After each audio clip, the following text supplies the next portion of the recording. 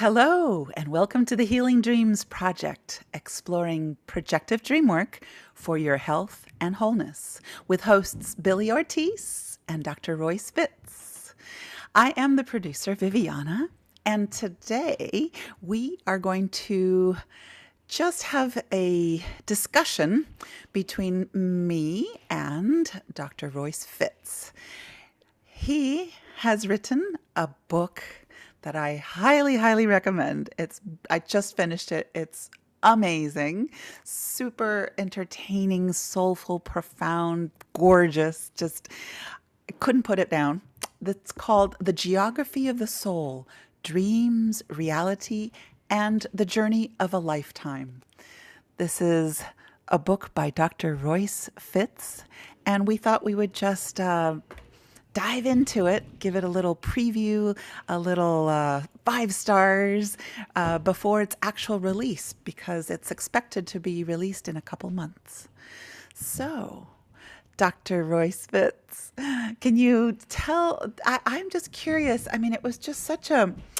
I'm a traveler. I love traveling, and I loved joining hands in a way, the way you brought us in the book on this very spiritual, special, just and joyful journey. How did you even think? Did you know when you went on the journey that you wanted to write the book? No, I did not know I was going to write this book. Excuse me. I want to back up a little bit in relation to Billy not being able to be here today. So she has, given her blessing for this. And this is just a really good time for you and I to have this conversation about the book. So she'll join more later as that unfolds. I did not know I was going to write this book. I journal when I'm with clients. Probably one of the things they get real annoyed with me about is me encouraging them to journal their thoughts, journal their dreams, journal their life, not a diary. I always tease them. We're not talking about a diary, talking about a journal. So I have so when I did this journey, I naturally knew I was going to take some kinds of notes, either on my computer, my laptop, or in my trusty little leather-bound journal that I've carried with me for 35 years or so. And so I did all of that and came back, sat down at my desk and thought, I need to write all of this out while all of these details were fresh. And so I did that. And where I'm, a writer will probably often say this: where one starts and where one ends with the final draft, there are so many meanderings, stravagues along the way. And as we've often talked about Jeremy Taylor, I had this manuscript of stream of conscious journaling that at that moment I was thinking, I don't know, maybe this is a book. I don't know. I sent it to him and insisted that he read it. And where that manuscript was then and where it is now, so different. So the book is about a straveg, which is a great old Scottish word that I had no idea existed, and it translates in some ways as aimless, defiant wandering. And the book is a kind of aimless, defiant, wandering manuscript. and with purpose. And the word Straveg came out of a tragedy in Scotland's life, Scotland, the nation, in which many of Scottish people took their Straveg as a defiant spiritual wandering. And so that is how this book is. And I haven't described it that way before, Viviana, until just now, even though the word Straveg is central in the book. Yes, you use that word throughout the whole book. And I had never verbalized it, so I didn't know how to even pronounce it. It's a new word for me as well. Well, let's just say about that, because if you look it up online with dictionary.com or something, and there's the little icon for how to pronounce this, it can be pronounced several ways. So the way that I have heard it and the way that I was coached to say it, which I describe in the book, is by pronouncing it Straveg.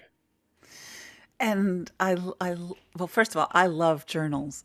And I love dreams, and I love waking dreams and nighttime dreams.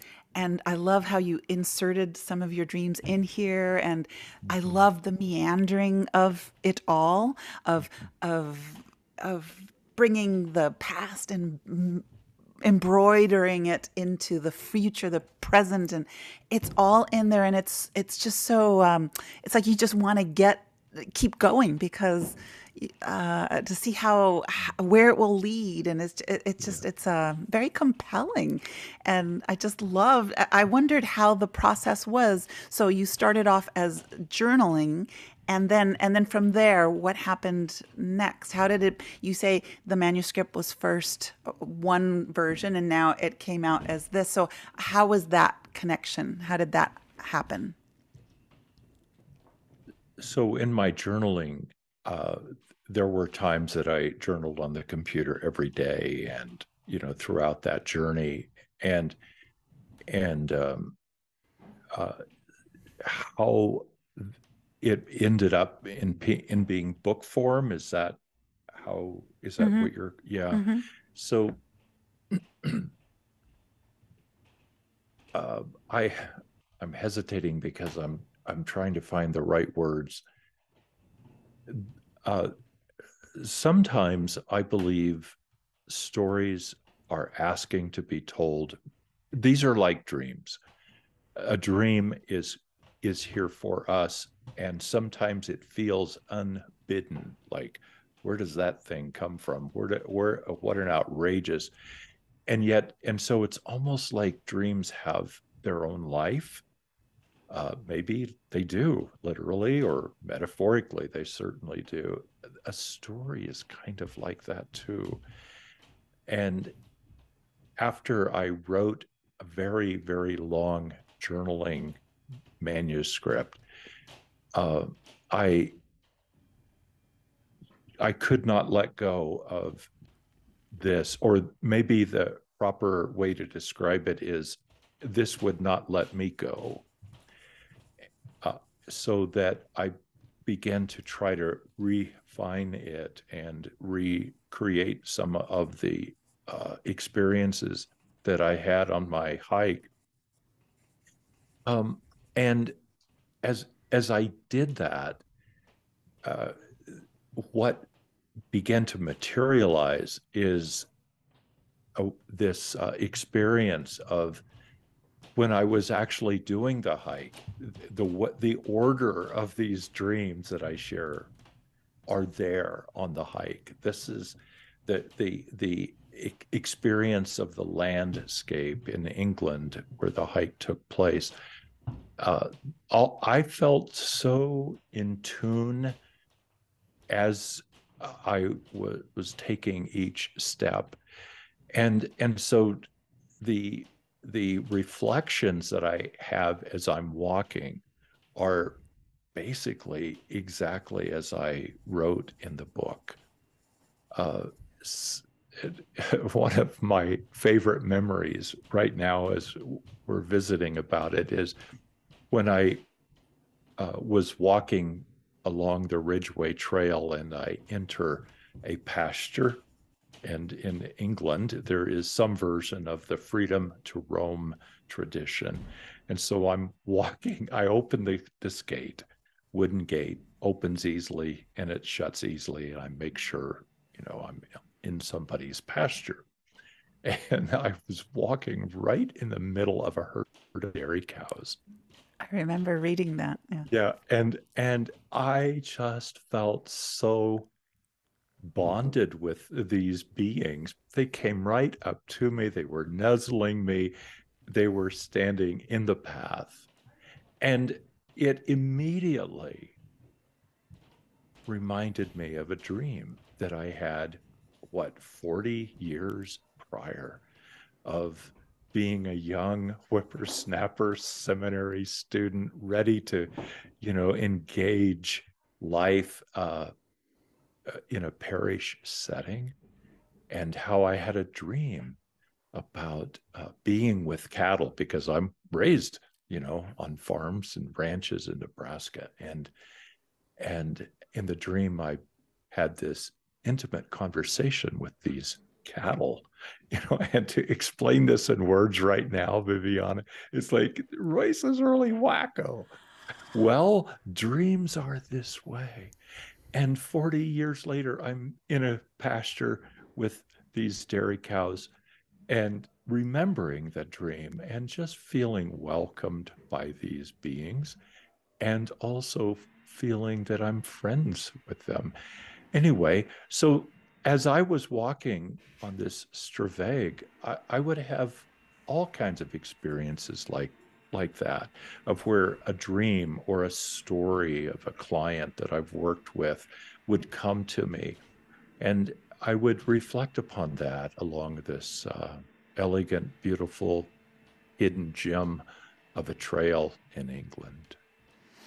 Yeah, that's what I love about journals, and specifically, that's my favorite genre. So that's why I just loved this. It somehow offers the reader a very authentic, very intimate, super honest, and vulnerable account of what's going on. And so there's nothing hidden. It's just straight there. And that's what I loved the most, was when you even would say, oh, I'm feeling, you know, giving the incredible details of how a person feels. That was what I found most gripping, most interesting, and most I connected most with. With some of the personal Yes. sides. Yeah. So I do feel very vulnerable in writing this book. And, uh, I'm prone to my own versions of anxiety and melancholy, and putting myself out there, or having the book invite me to do this uh, that this is a challenge, and yet this is so central. I I want to live as authentic as I possibly can, and unguarded is a scary thing, and yet I feel like in order for you, me, any of our listeners, for any being that has consciousness, this is, in my belief, this is our calling. And that's why I called it the geography of the soul. There is a physical geography that we all are of, and there's a spiritual geography, and for us to walk into our own soul and to know ourselves and to be able to share that with others along the way, this is how I believe healing is invited for persons and for our earth.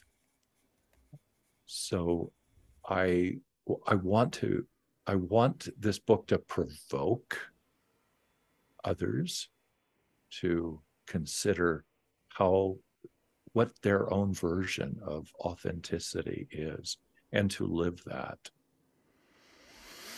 Well, it's also about this journey to a specific part of the planet.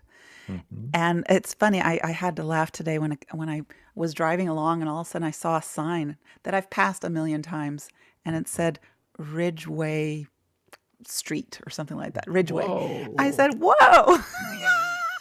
Mm-hmm. I had never seen it before, Mm-hmm. and yet Mm-hmm. it was right there in front of me. So Mm-hmm. I just love how you took us in this journey and described. I mean, it made me want. I've never been a hiker Mm-hmm. because of my physical limitations, but Mm-hmm. I want to walk it now myself. I Mm-hmm. mean, it just was very, very inspiring to I don't know. It just captivated me. And Iona, I resonated with Iona so much because even though Iona was in the inner Hebrides, I was in the outer Hebrides in Kalanush. And so when you were describing the that area, I just very much resonated, and I could almost feel that I had gone to Iona as well. Is that how you say it? Iona, yes. Iona. Yes. Okay. So And yeah, Iona is a tiny island in the inner Hebrides of Scotland. So so that's what you're referring to. Yes. yeah. Well, tell us a little more about how that, because that in the book you described it as something that you picked up along the way. It wasn't part of the original plan. Is that right? That's right. I do want to back up a little bit and say that my hike took place in southern England on the oldest road in England and Europe, and that's described in the book. I hope sufficiently. That road, that Ridgeway Trail, is a natural trail that emerged when the Ice Age began to recede, and so this ridge uh, formed by the glaciers. And at one time in history, in our Earth's history, that ridge, which became a path, which became a road, ventured all the way across England, and before the English Channel existed, went into Europe. So when I read about that many years ago, I just I this the trail called me. I love to hike, and I love to experience land in in micro ways, not necessarily, travel the earth. Yes, it's dramatic and beautiful, but to know a piece of the earth intimately. And I think that's kind of reflective of my own sense of self. I want to be known, fully as is possible, and I want to know others that way. And so there's that beautiful metaphor, I think, for us with the earth, to know the tiny pieces of the earth that holds us. So you were asking about Iona, and so after the hike I did go to Iona.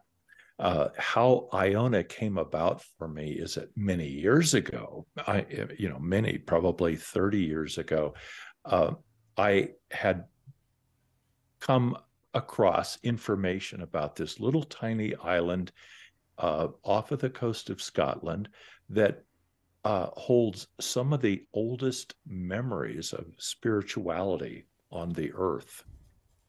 And in recent decades, Iona became a location for uh, modern day spiritualities like Christianity, from Ireland to Scotland.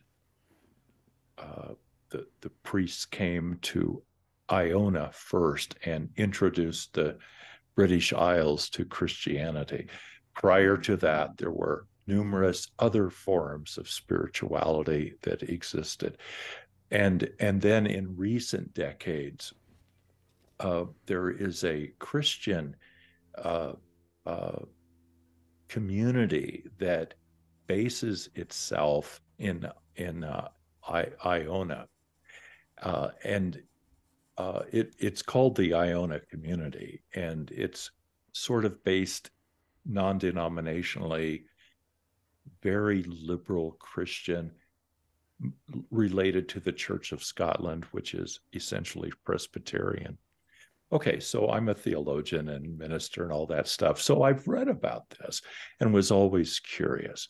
So back to the Ridgeway. I'm at a bed and breakfast, and I got to know the host pretty well, getting ready to leave the next morning on not on the rest, but on another leg of the Ridgeway Trail. And so we started talking, and so they shared with me where they were from, and which was the Inner Hebrides, or the coast of Scotland. I said, "Oh, that's cool. I'd love to go. I'd love to go see it." And they kind of looked at me like, "Why?" You know. And I thought, because the shore, the wind, the ocean, the cragginess of Scotland has always drawn me. And then so they whipped out their maps out of their beautiful library that they had in their den. And so we started looking, and I was looking at, Western Scotland, and they were saying this is where they were from. And just by accident, sort of, whatever that means, I saw the Inner Hebrides, and the little tiny island of Iona was there. And it was like, discussion ends. I am going to Iona at the end of this Ridgeway Trail hike. So that's how that came about. And then, what you were referring to unfolded. And it too is one of my favorite experiences of the whole journey. Painful in a way, painful. Painful. Mm-hmm. Yeah, because Iona, if any of our listeners ever digs into the history, she's idealized. I call her as she. She feels very, Crone, you said. very, very. Yes, exactly. She is crone. This rock in the sea near Scotland, and I idealized her also, and because in modern day Christianity and in other spiritualities, she is looked at as the holder of uh, of healing and sensitivity to spiritual walks, whether it is Christianity or pagan or Wiccan and other forms. So people go there, regularly. It's a tiny, tiny island. And so all of us, and perhaps in my projection, hold Iona up as this place of light, of beauty, tiny little mile wide, 3 mile long island.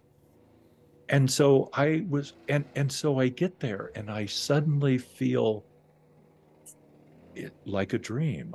I feel all levels of awarenesses, and I feel like Iona has carried in the microcosm in this little tiny island. She has carried the microcosm of the macro pain and adventure and beauty and joy of all of us and all of the earth. So we're drawn towards her. And with her, she carries the joys and beauties and pains of, of the all that is. So yeah, I felt pain when I went there. It surprised me. I wanted her to, lift me up and, take my melancholy away forever. And it's like she held me, held me with that, and also showed me the paradox, the yin and yang of the beauty and the anguish of life. Like, this is normal, Royce. This is us. So that's how I Beautiful. experienced her. Beautiful. Yeah, you spoke of it, or as I read it, you mentioned this. And personally, I don't know if I've ever encountered a place that made me feel Mm, melancholic. So that's why wanted a little more. I, that was interesting to read about for me. Mm-hmm. And as a person who's traveled 135 countries, I Yes, loved. you are allowed to brag. No, it's just that Yes, I'm a traveler, yes. and but this was a pilgrimage, and I have Mhm. been to Santiago de Compostela in Spain, and I took my mother there, and this was something that in the olden days before cars and airplanes and trains and things, people would it would be a spiritual journey, and we're kind of I hadn't thought of this, but can you say a little bit more about that? Because I feel like the book really encompasses that, and I don't know, it's something that I hadn't really given it much thought or awareness, and yet with by reading the book, I was brought into it, and viewing the book and the journey, this specific journey, as a spiritual one. Mhm. Can you say a little more about that? So the way that the Ridgeway spoke to me, called me to traverse, came in 2009 when I read a New York Times travel article. Okay, so I read a lot, you know, and you travel a lot. I've not traveled as much, but I love to travel. And and when I read about that trail, there was this uh, energy compelling me to go there, and I just knew that I would. And almost 10 years later, I did this. Mm. Well, so how does one describe the unity between body and soul and earth and self and life? I don't know. I think the part that captivated me was how old this trail is, and and always wanting to go to England and never had, and have these beautiful pictures of countryside England. Um, it it captured my imagination to take a walk, an English walk into history, into myself, onto the earth, and it became a moving vision quest. I like that.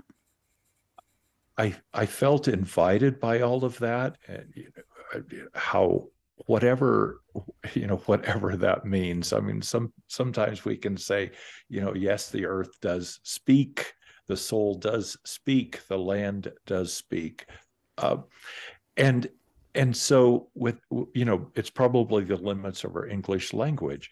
How is it that something captures our imagination?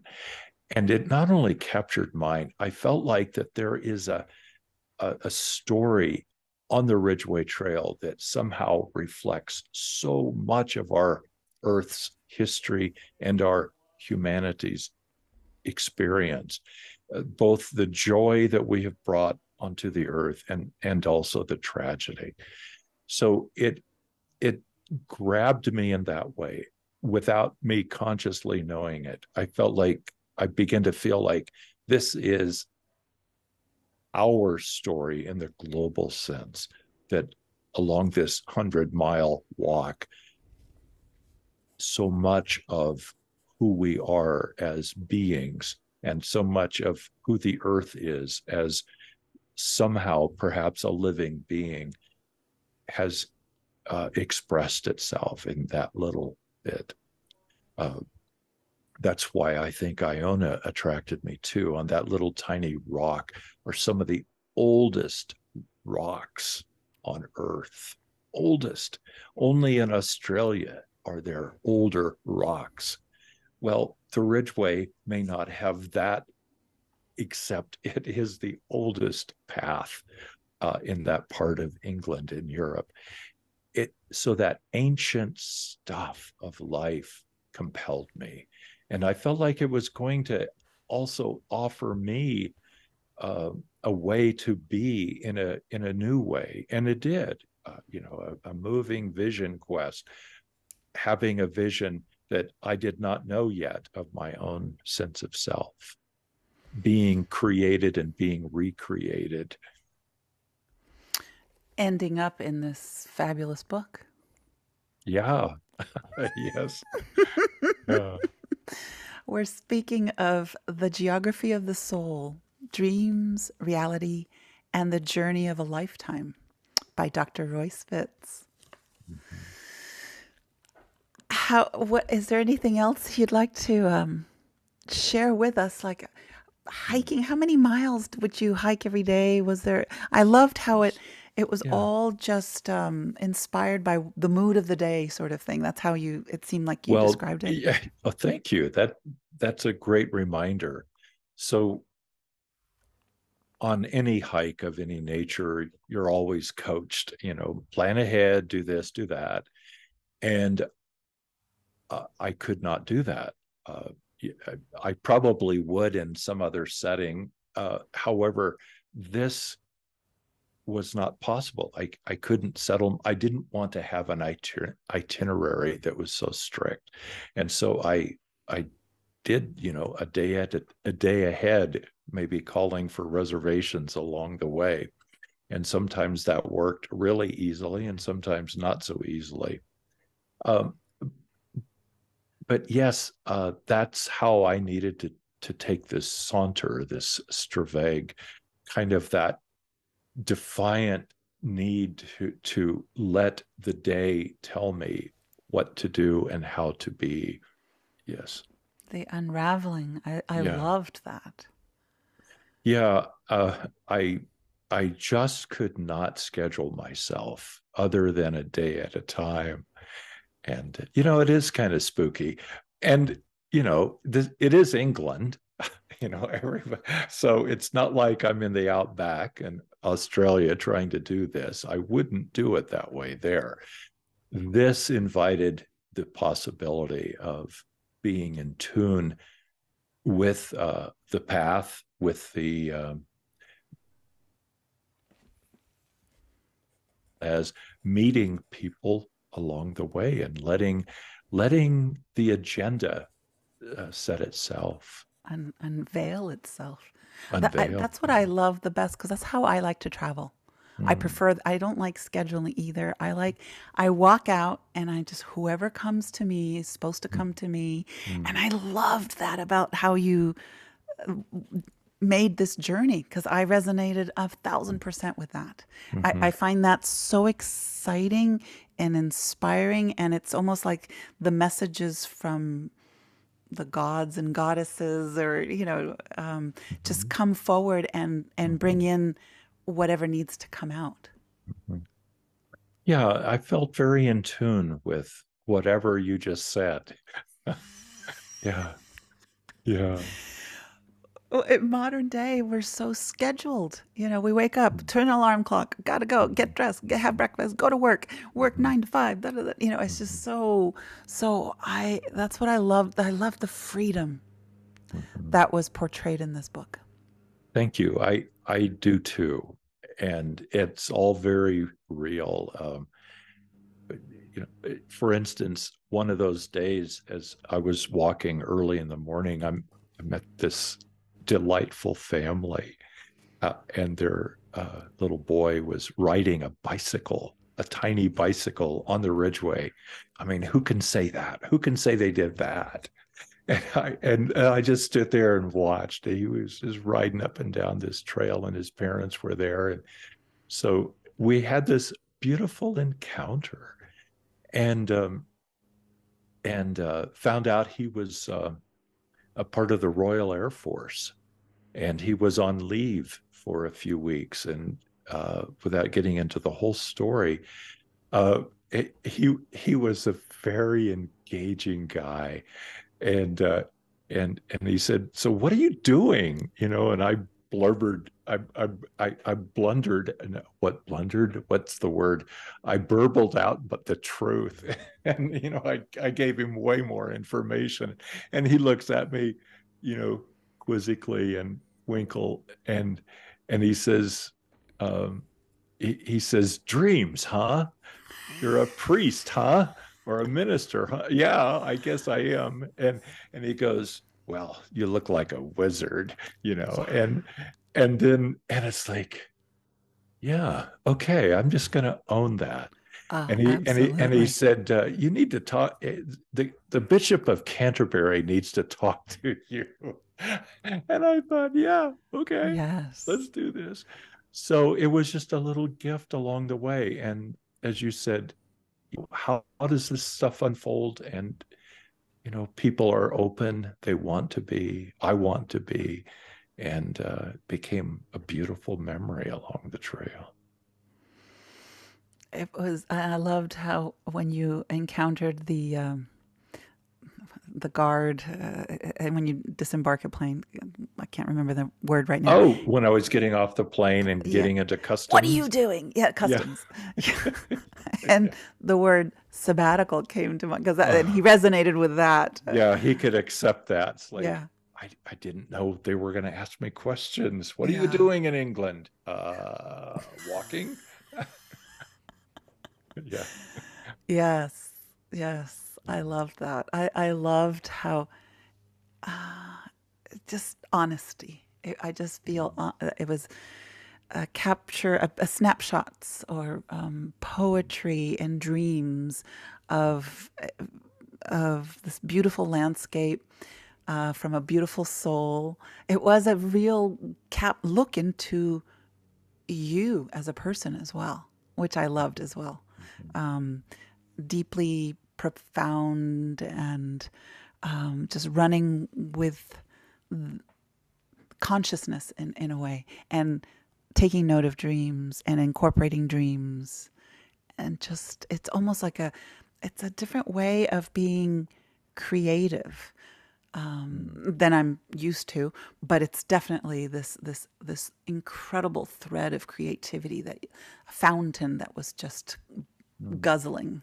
thank you. Well, Yeah. thank you. So, when you said it into my soul, how you were describing that, um, it, the book is an invitation for others in their own dream and their own with their own straveg, for their own sake, to have to explore their own undiscovered country. Mm. So that I want, uh, if nothing else, I want people to know that this is for them, to know that this is their invitation, whatever that looks like, whatever Love that. their straveg looks like, however they are being called. I feel after finishing it so inspired on so many levels. Mm. I mean, to travel the Ridgeway Trail, to experience Iona, to keep journaling. Like sometimes I go through moments where I journal a little bit, but this book reminded me of the importance of everyday journaling, you know, Mm-hmm. Mm-hmm. and how therapeutic and how good that is for us. Mm-hmm. Well, to be honest, to do this every day, to journal every day, yeah, I know some people do. And, I'm not one of them, except I do coach. I'm a really great coach about doing that. And yet that is my model that I do carry, is to journal this life so that we know ourselves for the sake of others. This is a circle. Mm, beautiful. Well, anything else you want to add before we come to an There, arbitrary close? oh, yes. If this were my dream, yes. Yes, if this were my dream. So, the end of the book, I find I am, I still am amazed at how this dream ends. With sometimes when we do dream work, that's the question. How does this dream end? And this story ends in a way that I had no conscious awareness that it would happen. And that's something about a flow that is beyond us. Mm-hmm. And that I'm not going to tell the ending, because it may not be as dramatic for some anyway as it is and was for me. That way of experiencing the quote end of the trail was one of the greatest gifts I've ever received. It was like all all that I have had yearned for was right there. Mm. Well, that's a very enticing hook for I everyone to Yes, to I read hope for so. yourself and find out what Yeah, the ending is like. yeah. The Geography of the Soul, Dreams, Reality, and the Journey of a Lifetime. Beautiful book by Dr. Royce Fitts. I'm so happy to have read it. I feel inspired. I feel jazzed. It's enlightening. It's just a beautiful book, and I highly recommend to all our listeners out there. Running, where can one get the book? When will it be available? So, most recent info is late summer, Okay. and the publisher and I are working on ways to have some pre-orders if people want to do that. That's not set up yet, but we're working in that direction. So, Facebook, TikTok information is going to be forthcoming. I miss your TikToks. Yes, well, so I was ordered, in quotes, by the publisher to get back Yes. onto social media. So Yes. I'm making those slow, um, uh, Stravage. yeah, Stravags. yeah, stravag, Stravags. stravags, yes, into social media. Yeah. Mm. Mm. Okay. Well, be sure to pre-order your copy right now through Amazon.com, I would imagine. Well, Also the through your pre-orders website. aren't, yeah, the pre-orders aren't ready, but send me an email. We'll start doing it. Or go to Flint Hills Publishing, Flint as in rock, I Flint love the Hills. Flint part of the book too. Yeah, And the tie-in with the there's name of the publisher. I I mean, how know perfect. who could invent this. Orchestrated by the Grandmaster. All of them, All of them. all Yes. of the above. Yes. Yes. Mhm. Yes. Yeah, so just send me an email, but start following me on Facebook and TikTok and Instagram, perhaps a couple of other places, but just look for me there. And Uh, your website, Roy roycefitts.com. RoyceFitts.com. All right. Well, wonderful. We're going to tie up this episode of the Healing Dreams Project. You're welcome to like us on all the channels. We have Spotify, YouTube, Google Podcasts, Apple Podcasts, TikTok, Instagram, And iHeartRadio, and Call the Dreamer hotline. yes, The number is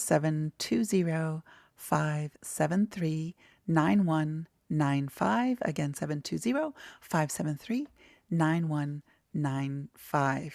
I'm Viviana. I can be reached at viviana.org/magic is my more esoteric page. Normally I am a musician and fellow traveler. All right. Thank you so much once again. And everyone, run, don't walk, and grab your book, The Geography of the Soul. Thank you thank so you. much. Thank you, Viviana.